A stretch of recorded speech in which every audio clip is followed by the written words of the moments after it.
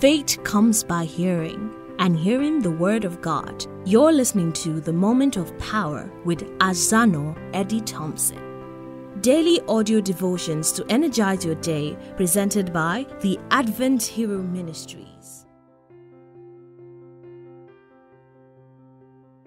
Our topic today is God's Hall of Faith, Part 11, the choice of faith.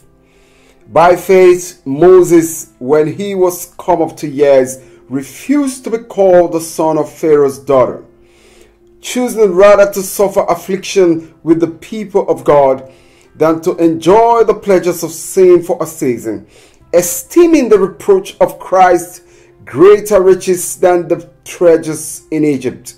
For he had respect unto the recompense and the reward. By faith he forsook Egypt, not fearing the wrath of a king. For he endured as seeing him who is invisible. Hebrews 11:24-27. Moses chose not to be called the son of Pharaoh's daughter. He chose to suffer affliction with the people of God than to enjoy the pleasure of sin for a season. He chose the reproach of Christ and valued it than the riches and the treasures of Egypt. He chose to forsake Egypt regardless of how the king of Egypt would take it. All of these choices were turning points in the life of Moses. He could have become the king of Egypt. He could have rationalized that if he became king, he would set the people free. But that was not how he had been told the deliverance would come. The pleasures of sin would not have made him to remain true to his duty and to his purpose on the earth. And so he gave up all of that.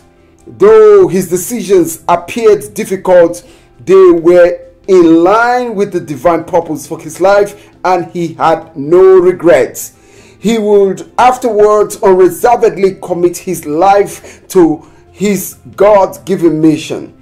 And once he had made that commitment, there was no going back, no regrets, no reserve, and no retreat.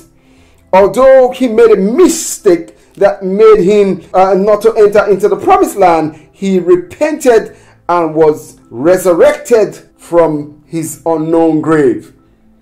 His choice of faith led him to heaven. Christ came and resurrected him and took him to heaven. He was there at the Mount of Transfiguration with Elijah. The real Moses was talking with Jesus.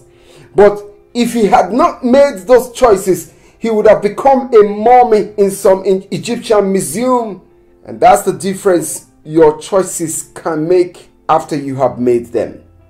What kind of choices are you making today with the revelation God is giving you?